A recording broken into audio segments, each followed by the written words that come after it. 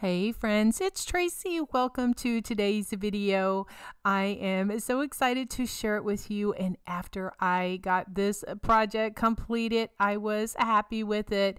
I had shared on my social medias, I had shared, a little short video just to say, have you ever had a project that you had an idea of and then it didn't turn out, and then you were too far into the project to let it go, so you finish it? That was this project, guys. I struggled with it only because I'm trying to use up some of the things that I have in my craft room and trying to think outside of the box instead of going and just buying new things. So anyway, let me show you how I created this little guy with a bow and this sweet St. Patrick's Day arrangement. For the body of the gnome, I'm using these two blocks from the Dollar Tree. Now, I've had these for several years. They were offered in the fall season several years ago from the Dollar Tree. And I am going to use some plaster color chalk paint just to give the color and go over it. And the first thing I did is just glue them together with my Fabri-Tac glue and then some hot glue.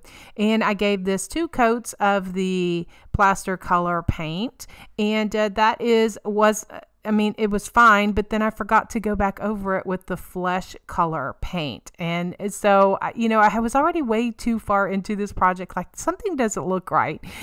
Anyway, but I should have painted it like with a flesh color after I, had the chalk paint on it. I put the chalk paint down first just because, I wanted to cover up the wording. And honestly, the beard and everything would have covered it up, but myself, it just made me feel better. Okay, now on to the second issue. I have these St. Patrick's Day socks in my stash for several years. They came from the Dollar Tree, and I was like, oh, well, it's a long sock, and that's why I use these blocks, because I'm like, oh, well, the sock will cover it. Well, anyway, I was just kind of struggling with this and trying to figure out, okay, how can I make this work? And I wanted the hat to have some form, and so that's why I have those hair rollers. I was going to glue those on there and try to make like the hat give some form, which it actually does. But once my project was completed, I really didn't even need to use them because it just wasted extra time and extra resources. But anyway, what I did is I pulled the sock down, as far as I wanted it to, and then I just used some fabric fill. Anyway, it's like stuffing that, you can get it in the craft section, like in the quilting section or craft section, whatever. And that's what I use to kind of puff up this puff up this sock and just give it, some form and everything. And so I spent way too much time on this sock gnome. And so that's kind of like part of my frustration. I'm like, I should have just, ripped it off and just went to something else, but I was too far into this project. And I was like, I am determined to make this work. So I'll continue to just kind of gather the sock, and I'm trying to cover up that where the heel of the sock is, and so I bend that down. Now for the nose, what I did, I used a 1.5 inch split ball. I think I got those at Hobby Lobby. And then now what I'm doing is not even realizing, hey girl, you ain't got no flesh color on here, but I just go ahead and put my coral color cheeks, which you don't even see anyway because it's all covered up by the beard. And that coral color was a little bit too bright on the nose, so I just took my milk chocolate paint and just dabbed on, just to give it a bit of rusticness. Now here is to the third dilemma. I was going to use my fawn colored fur to make this a cute gnome, and so I ended up measuring it, using my box blade to cut the back, which is like the felt, because I want the bottom to be wispy, and just cut through the back and not the fur, because then your fur is choppy if you cut it with scissors or cut it something like that.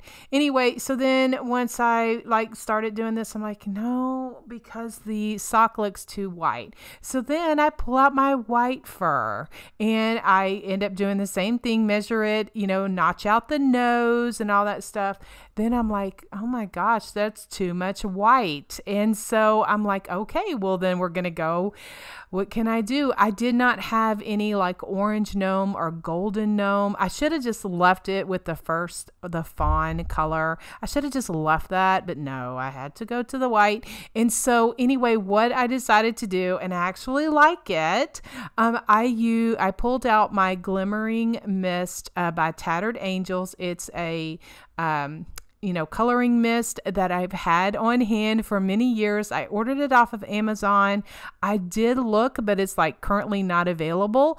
But I did find some yellow color at Hobby Lobby, and maybe Joann's or Michael's has it too. But I always find this stuff in the scrapbooking section, and I had it on hand because I used it when I was doing some mixed media things. Anyway, so what I did is I just spritzed the yellow color or the gold color just on the fur until I got the look of the tint that I like. And I love the way that it turned out. But yeah, I had so much problems with this little gnome, but the end result I do like. Since I already had my sock and nose and all that stuff on, I ended up putting some painter's tape on there and then, just covering it with a paper towel so that I wouldn't get any of the gold color on there as well. And so it took me several spritzes and I just dried in between with my heat tool. I had to kind of fluff up the fur because, it's white underneath there. And so then I just continued to do that and made sure that my table was covered with just that brown paper. And I just kept spraying until I got the look that I like. And I do actually like the end result. So then I just took off the, painter's tape. And then I moved on to the next step of making the bow. No, actually what I did is I made the mustache. I made a mustache. And so I'm using this yarn. Now I've had this yarn fur in my craft stash for several years, and so I'm just kind of showing you that there. And it's kind of weird. And so I probably would not use this again, but I wanted a mustache and this is what I had on hand. So I just used that. And so I just folded it over a couple of times and then just cut off a piece and was trying to tie it with that, but that didn't work. So I ended up pulling out a white pipe cleaner just to tie it off in the middle. And then where the loops were, I just cut those off and also did the same thing with tinting the mustache with that Tattered Angels Gold Glimmering Mist spray. And that is what I use for his mustache. So I'm using this ribbon. It's a 1.5 inch green and white gingham ribbon or check ribbon. And it has a black edging, and I think I got that at Craft Outlet. And so what I'm doing is just bending over just a little bit of that, just using my hot glue, and then I'm going to wrap it around him for the brim of the hat, having it I wanted it to be, thinner like that. So that's why I glued that part like that. And then I'm going to make a bow with this same ribbon. And, but first I have this rickrack that I've had on hand for many years. I got it after Christmas one year at Hobby Lobby. I love rickrack. And so, it's funny. That's why I'm a craft hoarder, because, I've had this for several years and never used the green. And then this year I'm using it on my little shamrock gnome. And so what I did is for at the toe of the sock, I like to add just a little bow or jingle bells or just something cute like that. But for this gnome, I'm just tying it, I gathered it with just just a rubber band. I get these plastic rubber bands from the Dollar Tree in the hair accessories section. I have those in my craft room to use for little projects like this. And then I just cut off some of that green rickrack and just tie it there. I'm going to go back later and untie it and add the tag, but that's how this looks right now. So then I'm going to start making the bow, and I use that same gingham or check ribbon, and I cut off some of different things, just some shimmery white. I have some pom-pom ribbon. I have some of that rickrack. I have some muslin fabric. I also have some lace, and so I just am making a messy bow here and just, you know, stacking everything together and kind of arranging it the way that I like it.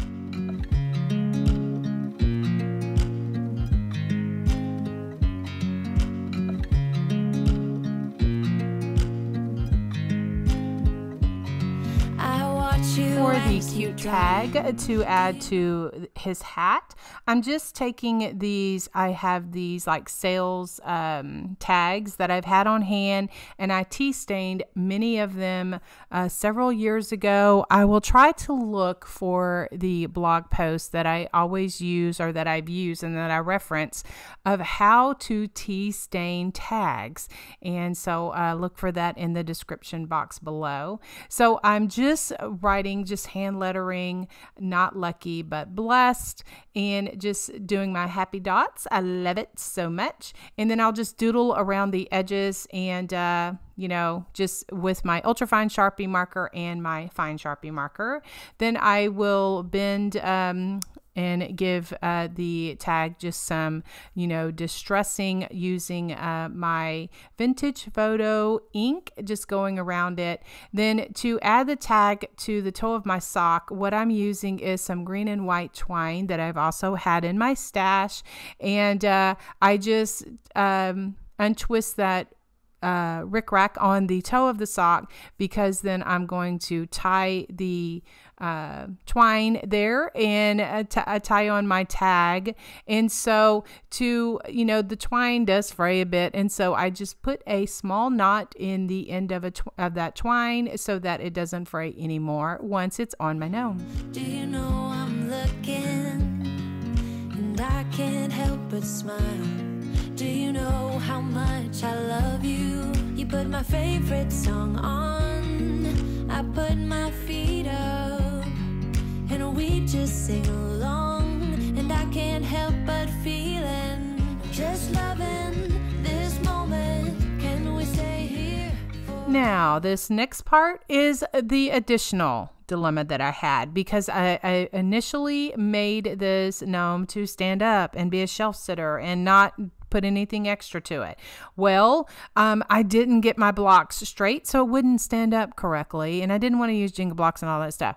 So what I'm doing is making a little arrangement for it, and, you know, just going all out on this little gnome. So I have this small crate that I picked up from the Dollar Tree, and just to give it some color, I'm just using my antique wax and a baby wipe, and I just, you know, just wipe that on, and that is my favorite way to add some stain to wood items. Now on the inside of it, I didn't you know, stain it all the way because you're not going to see that, and I didn't want to waste the antique wax, so I just, you know, went so far down in it. And I have the styrofoam that I got from the Dollar Tree, and so I'm just cutting it down because that is going to be what I'm going to stick my my flowers and stuff into. And so I just glued that down. So here I'm showing, you know, once I figured out that I'm going to glue my gnome to the front, I'm like, oh girl, you're going to have to put some weight in there because the gnome might like tip it over, you know.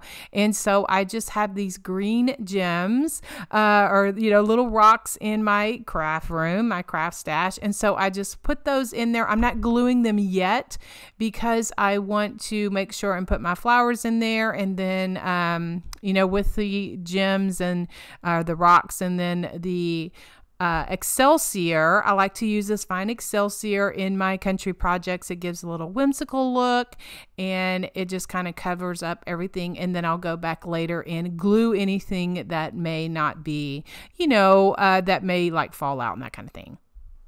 So here what I'm doing is I just added some E6000 and some hot glue, and that is what I glued the gnome to the front of the little crate, because that is going to be he's going to be in front of the crate. That's just how I designed this little arrangement. And so what I'm showing you here is I had some of the glittery shamrocks, and what I did is I used my pine colored paint, acrylic paint, and I just painted over them just to take off some of that shimmer glitter and just kind of countrify them a bit, and I really like that look. Here are the florals I'm going to use in this project. I have some pipberries that are from Hobby Lobby. I have some carnation flowers, as well as the shamrock greenery that I got from the Dollar Tree. Now, I just started off by just putting in some of those pipberries into the crate, just sticking them in the styrofoam. These pip berries are like very straight. They're like, they don't bend, and so I just kind of went with it. And I just cut my shamrock greenery apart. Just using my stem cutter. Also, I cut the carnations apart. I also put on a steel pick, which I use, my steel picks machine. It's just something that I have for my florals that I stick, my greenery and florals inside my styrofoam. I also use some of these berries that came off of a strand from Hobby Lobby. The beauty is in the details for me, and so I need to add some extra things to my arrangement. I have these barbecue sticks that I got from I think a grocery store a few years ago. They're flat, and I like to use them in little arrangements like this. And so I have these shamrock stickers that I also got from Hobby Lobby, and what I'm wrapping this stick with is just washi tape that I had on hand, and I just wrapped it around the stick because I didn't want to paint it. And so that's a great way to kind of add some color or some different design to different things. And so I just glued the shamrock. I actually used one on the front and then one on the back, since you can see the shamrock from the arrangement from the back.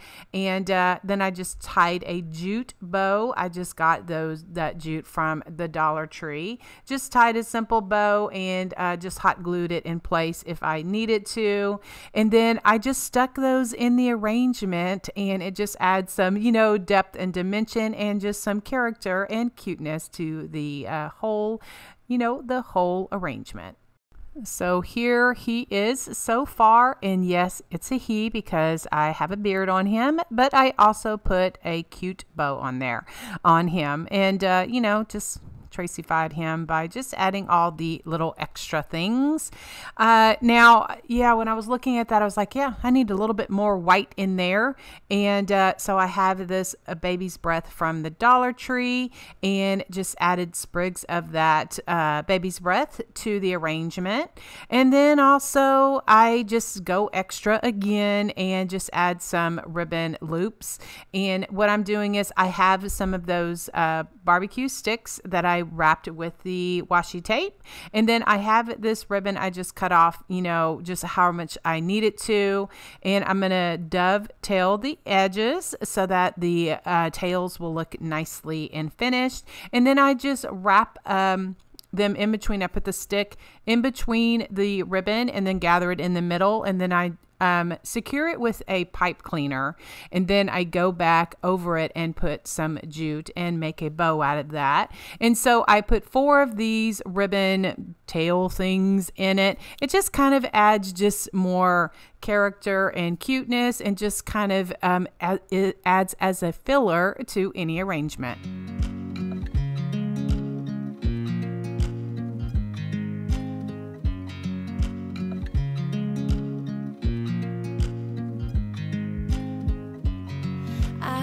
You as you drive, do you know I'm looking, and I can't help but smile. Do you know how much I love you? You put my favorite song on. I put my feet up and we just sing along. And I can't help but feeling, just loving this moment. Can we stay here forever? I'm loving this moment. Can we stay here together? If I could stop the time, don't you know that I would? 'Cause I'm just loving this moment. Can we stay here forever? Forever. Forever. Forever. I watch you as you sleep. You don't know I'm looking. With you everything's complete. Do you know how much I love you? I put your favorite song on.